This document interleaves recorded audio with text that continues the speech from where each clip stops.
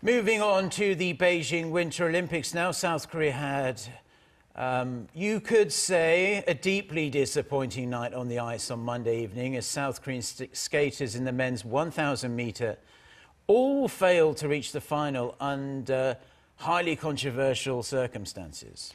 2 were disqualified and 1 suffered an injury. Our Suk-hyen tells us more. Monday's night's short track speed skating came as a crushing disappointment. All 3 South Korean semifinalists failed to make it to the finals of the men's 1,000-meter race. Hwang Dae-heon, the world record holder in the event, crossed the finish line first in his semifinal heat.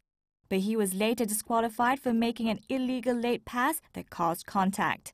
Chinese skaters Ziwei and Wenlong thereby advanced to the finals. In the next heat, June-seo finished the race in second place, but he was also penalized for making a lane change that caused contact with Liu Shaoang of Hungary. And earlier, a third South Korean skater Park Jang-hyuk withdrew from the semifinals after injuring his left hand during his 1,000-meter quarterfinal heat. Monday's results raised eyebrows as many South Korean fans found it hard to believe. Neither Hwang Dae-heon nor June-seo commented after their races. The Korean Sport and Olympic Committee said it will hold a press conference today at 11 a.m. Korean time. The committee also plans to submit a dispute to the Court of Arbitration for Sport to address the refereeing at the short track speed skating event. Meanwhile, at the women's 500-meter sprint, Choi Min-jung failed to get past the quarterfinals.